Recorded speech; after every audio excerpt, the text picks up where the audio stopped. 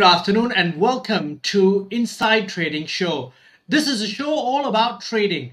Every week we will discuss what trading is all about and all the required habits to be a successful trader. We also share trading ideas and themes to help you make money. As always, my co-host today is Phan Vee Leung, founder and CIO of TrackRecord Training Academy. V, welcome to the show. Hey Brian, it's good to be back. Let's talk about trading. Now, for a start, as we always do, V, what is your trading tip for the day? Okay, so I'll share a trading tip with you by the greatest investor of our time, arguably the best ever. He says it's far better to buy a wonderful company at a fair price than a fair company at a wonderful price. And I think it is, of course, intuitively obvious after you read it out loud, but most market participants have it the wrong way, especially those in the retail sector. They're always looking to buy something at a discounted price. They find it very difficult to buy it at a high price, thinking that, oh, it's been, let's just say it's $190 today. It used to be $50 2 years ago. You keep thinking, oh, I need to wait for it to come off to maybe 100 or something like that, right? They offer all these random levels that they come up with. Maybe not random, maybe they draw lines on charts or whatever, but they don't really look at the valuation of the company as well as the prospects of the company, right? If a company is a wonderful company, it keeps doing well, and it keeps launching new products, keep dominating the market, and have pricing power, huge amounts of profits. And it's a wonderful company. I think over the longer term, it is much better to buy it at a reasonable price than wait for it to be discounted. And many companies that are discounted eventually fail, right? Eventually they run, like, for example, you could buy railway companies at half price when just years after they reach their peak, right? Then eventually they pretty much disappeared. So I think we got to think about that when we are looking to invest for the longer term, not so much about what the company, what the price of the company was before, but rather what the price will be, where the price will be headed to, given the prospects and the direction the company is going, as well as the dominance of its market presence. Yeah. Okay, so V, this is really interesting because it comes back to the trading theme of this week. And I want to make a reference, obviously, to Warren Buffett and what you just said. Now, Warren Buffett was not originally a believer in tech, but let me share some startling statistics with you. He now owns 5.6% of Apple, and his holding is worth over $140 billion. And this is a 90-year-old man. So V, which brings us then to the recent announcement of Apple's virtual reality and augmented reality headsets. Now, what are your thoughts on the prospects then for Apple? Okay, cool. I think you hit it right on the nail, right? Warren Buffett, he detests tech. He one of his famous trading quotes was that he will never invest in a company that he doesn't really understand, right? So tech is something that he doesn't really understand, which is very weird given that one of his best friends is Bill Gates, right? Who is the founder of Microsoft, and it's pretty much very clued in tech. So somehow he's not really invested in any tech companies, and the one that he made a huge investment in was finally he caved and he bought it at a high price and he kept buying it, right? It was Apple, right? And as history would have it, now Apple is the biggest company in the US stock market. It's I believe the valuation yesterday was $2.8 trillion. It's massive. And let me share a chart with you. We can see how far it's come, right? So if you look at the charts, we have Apple around $180 yesterday. $180 now. It reached an all-time high just this week, and guess you've been around for some time, I guess. Do you vaguely remember when it was listed. So initial So you know public. what? So here's the thing, V, you're making fun of me that I'm old uncle, right? So Apple, if I'm not mistaken, was listed at something like $20 or $22 all those years ago. Yeah. So I think this is very good memory. Yeah, you're very very close. I believe it was $22 and adjusted for splits. It's been split many times and adjusted for splits.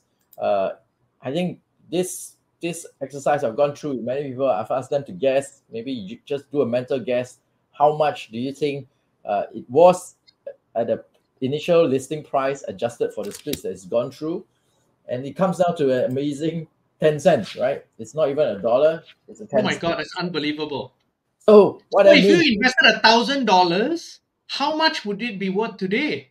yeah, it would be $1.8 million, a staggering $1.8 million, right? So I think this one thing we should also talk about. I think most people, when they invest, they're looking to invest on a very short-term horizon. They're looking to make 10, 20%, right?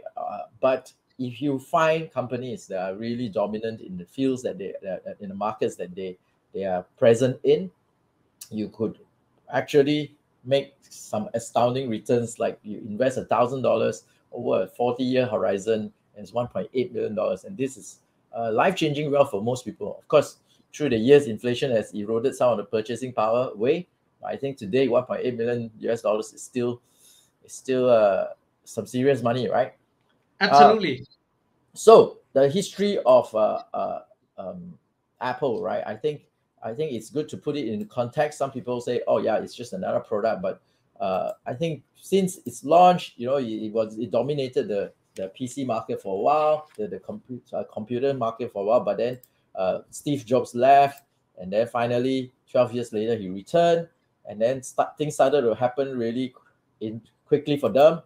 They launched iPod in October 2001, and 2007 they launched iPhone just before the crisis, right? And then in 2010 it launched iPad. As you can see, each product lines it launched, we saw better and better revenue stream for them, better and better profit margins. And so what we have here today is that they just announced a Vision Pro. As you said, it's a mixed reality headset, and it remains to be seen how big of an impact it's going to be for this company. But I think, given the history so far, even if it fail, I think they still have product lines that will do quite well, right? I think everybody who's used an Apple product hardly ever stops using an Apple product. And we haven't even talked about iTunes, where you are captured forever, held hostage forever for the rest of your life with your store of data and pictures, right? But But also one of the key things is V. I think this is very significant because if you look at their last product launch, as you mentioned, it's January 2010, like the big major product range launch. Now, this is early days of the virtual reality, but what it is, I think, and this is my opinion, I could be wrong. Virtual reality previously, if you look at what Meta and the other folks have done, have been very focused on the gaming aspect of virtual reality. The reality is, in the last couple of years, especially with Industry 4.0, there's really been a lot more emphasis on industrial applications of virtual reality. Apple may be on to something because it's augmented virtual reality. And what it then is the following. I see the opportunity for Apple to then, at this stage, because the price point is very high, is 3,000 plus US dollars, making inroads into the business and industrial markets first before the consumer markets as an early adopter. And that could open new corporate business for them, which they've never had before. So this, if I'm an Apple shareholder, I'd be quite excited. yeah, I'm sure. I think you're absolutely right. I mean, given your background, you're Biztech Asia after all, right? Yeah. So you know about tech, you know about business. I think you're absolutely right. I think, well, so far they've just revealed some details about it. It has not yet been launched, but from the preview, it seems really quite interesting. It's mixed reality. The icons are floating in the space right in front of you, and the way that they imagine business meetings to be had, your facial expressions will be also simulated to the person you're talking to the audience that you're speaking to. I think that opens a lot of possibilities. As you said, many people think it's just about gaming, but I think it's about industrial applications like meetings as well. And I have friends who are in the architecture business where they do use some virtual reality to show their clients how the layouts of buildings and stuff will and office spaces will be, right? I mean, you can imagine how impactful it will be when it is imagined in your space that's just around you. I think the the possibilities are unimaginable for the most of us right now. But I'm also excited, as you said, the shareholders are excited. I say I'm excited. It's their first product launch in 13 years, and they've always not been they've rarely been the first to launch a product line, but they've always managed to dominate it after when they venture into the market. So I think it's a well thought out of process that they have. So I think if you put it in perspective of the history that the track record, I think it is going to be something quite that needs to be monitored in the weeks and months ahead. Now, Vee, thank you very much for taking your time to come on the show.